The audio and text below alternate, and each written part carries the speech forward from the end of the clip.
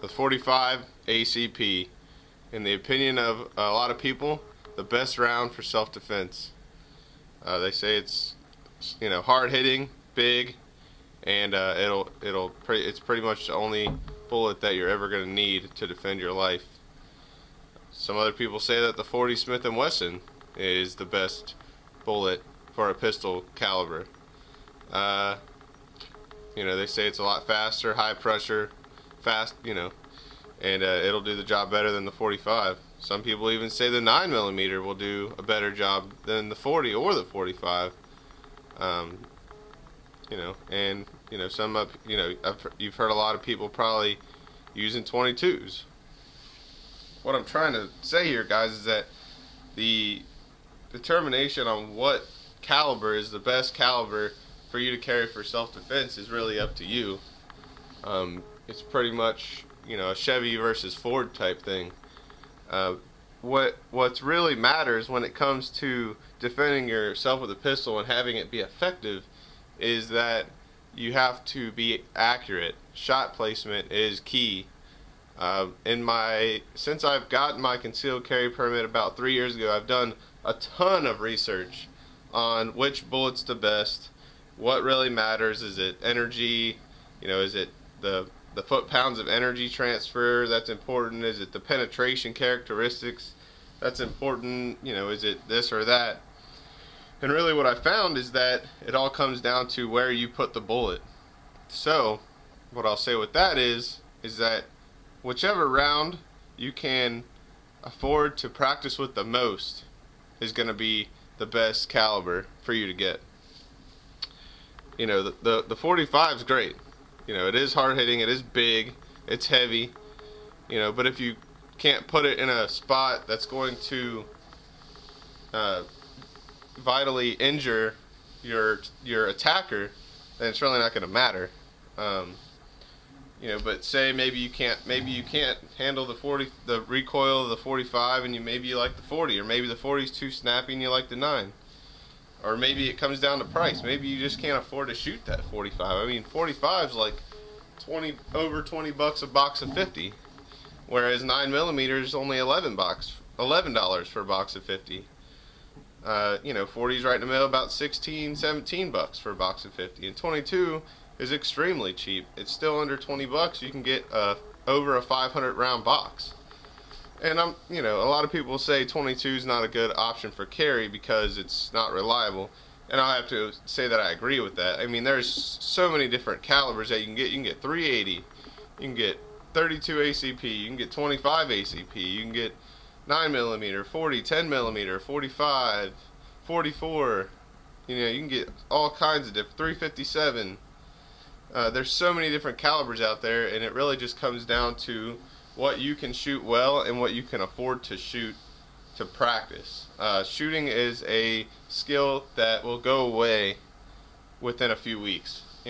I notice if I don't go shoot, and if I haven't been able to get to the range in like 2 weeks, I'll get to the range and I'll be, it'll come back fast once you start shooting, but my first couple shots will be all over the place, and you'll be like, what the heck?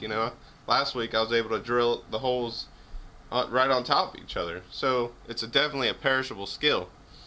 So if you want that 1911 or whatever to shoot 45, you got to consider that 45 is going to cost you. Even if you reload it, it's going to cost you money. It'll be cheaper, but you know what I mean. It basically comes down to, if you get the gun and you find out later that, hey man, this gun's really expensive to shoot, I'm only going to shoot it every once a month or whatever, and that might not be the best option for you. I know there's other time constraints, jobs, life, work, but if at least once a month you need to get out and shoot for sure. But if you can't, if you're only going out and shooting 50 rounds a month, I'm going to say it's probably not enough to be proficient. So maybe you want to consider a 40 or a 9mm or one of the other calibers that are a little bit cheaper, that you can shoot more. A lot of the stuff you can get online for fairly good price, a couple thousand rounds for under 200 bucks, stuff like that. I know 9mm out there for you can get 1,000 9mm for under 200 bucks, and that'll keep you up practicing for a while. But basically, just and if you can get to a range where you can rent a handgun in different calibers, maybe that'll help you decide what caliber you like the best. I mean, some people are really sensitive to recoil. Some people are really sensitive to other things, the gun, the grip, how the gun's set up. So it'd be good to, maybe while you're deciding which handgun you want to get, try to decide also what caliber you want to get. I really think with today's modern technology, even the 9mm hits hard. I mean, I know there's 9mm out there. The Plus P, the 124 grain Plus P, it hits almost as hard as a 45 in standard pressure.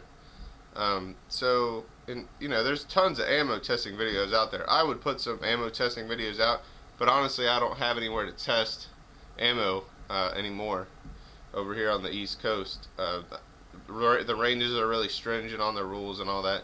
And so if I do get a place where I can test some ammo, I will. A few that I tested before, this is a Federal HST 40 caliber. I shot this into some water jugs from about 7 yards.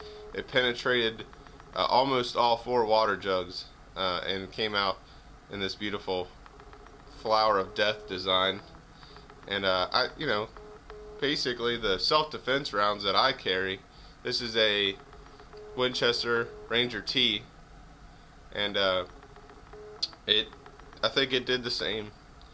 It didn't expand as much, but basically the defense rounds that I like is the HST, the Winchester Ranger T, and the Speer Gold Dot.